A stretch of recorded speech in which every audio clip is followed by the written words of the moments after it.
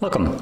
In front of me is a Motorola E5 Play, and today I'll show you how to block a number so you won't get any more of those fierce telemarketers trying to sell you something. So to do it, basically open up the dialer, and from here, assuming that you already have the number that you want to block, you can just, for instance, like if it's right now one that I've called or one that called me, you will go into recent and just hold the number. And then you will have the option to block report spam. Now I'm just gonna press block, and as you can see, now we will have the little writing under the number, blocked. So you won't get any more phone calls from that number. And yeah, if you found this video helpful, don't forget to hit like, subscribe, and I'll see you in the next one.